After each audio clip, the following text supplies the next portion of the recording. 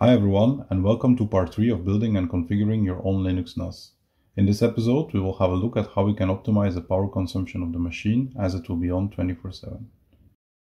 In part 1, I covered the hardware, and in part 2, the software. In order to be able to measure the consumption and to see the impact of the actions we will perform, I will use a Tuya-like smart power plug. Using some scripts, we can plot the current power consumption on a graph, probably something I should cover in a separate video later. Before we begin the optimization, let's have a look at how much power the PC is using in idle situation. The NAS has been started a while ago and have been sitting idle so far. At this point, we see that it's consuming around 25 watts. This is already quite good and actually a lot better than I had hoped for. To see how soon we hit this state, and out of curiosity, I decided to perform a reboot while monitoring the power consumption. I will speed up the footage a bit to not make this too boring. As expected, we can see a peak in the power demand during the reboot. The peak seems to be around 70 watts, and after some time the device returns to the state we saw before, so around 25 watts. Now that we know our starting point, which is already quite good, the most logical next step is to check the impact of spinning down the disks. This is not done by default on Debian, as it might impact performance, and it also comes with a trade-off in comfort. To test the impact, we can do a manual spin down. This can be done using hdparm -y. First, let's do SDA, and we immediately see the impact on the power consumption. Next, let's do SDB as well, and we see a similar drop.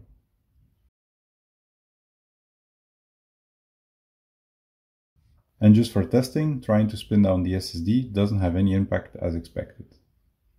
Now, when we try to read something from the RAID array with the disks in this state, we see a delay in response and a slight peak in consumption, as the system will first need to bring up the disks again. This is a trade-off I can definitely live with in favor of lower power consumption. In order to automate the spin down of the disks, we can use a tool called hdidle. For some reason, it's no longer in the main repositories for Debian 10. Fortunately, you can find it in the backport repo. In order to install it, we first need to enable backports in sources.list. Next, we can update the list and install the package. Once installed, before we activate it during boot, let's test the functionality. hdidle is monitoring proc stats to see if a disk is being used or not. We can clearly see it doing that in the debug output. If the disk hasn't been used for the configured time, 60 seconds in my test here, it will spin down the disks. Keep in mind that setting the threshold too low will put an additional stress on your disks, as they will likely be spinned down and up very often. 10 minutes or 600 seconds seems like a good value for my use case.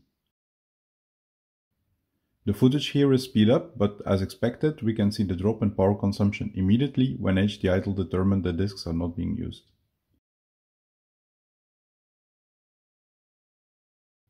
Now that we know the tool is working, let's configure it. The timeout and other options can be configured in etc defaults hdidle. In the video, I will set it to 60 seconds in order to test things properly. When testing is finished, I'll reconfigure it to 600 seconds as explained before. Once we're done, we can simply start it using systemd and enable it for start on boot. At this point, it looks like, with spinning down the disks, we have an idle power consumption of around 15 watts. There simply won't be much more to gain, but just to be sure, I'll be installing powertop. Powertop is a tool that checks known tunable items related to power consumption. We can simply install the powertop package using apt. Once installed, we can start it. As you can see, powertop has various tabs. Each has different information. The one interesting to us is the tunables. We can enable the bad ones one by one to tune the system. Unfortunately, these changes are not persistent. The easiest way to make it that way is to create a systemd service that will run powertop with the auto-tune parameter during boot time. To do so, we can create a new service file, as you can see in the video. In case you're wondering, all details and the contents to copy can be found on my blog, for which you can find a link in the description. Once we're done, we can save the file and simply enable the service on boot, just as we did for hdidle.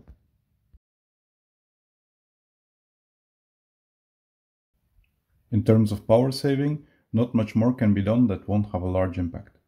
To test the changes we made and services we enabled, Let's perform a final reboot to check out our result.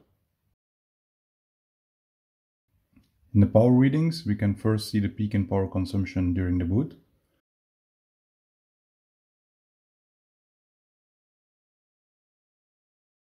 Finally, we end up slightly below the previous idle consumption line. Most likely, this is the effect of the powertop tunables.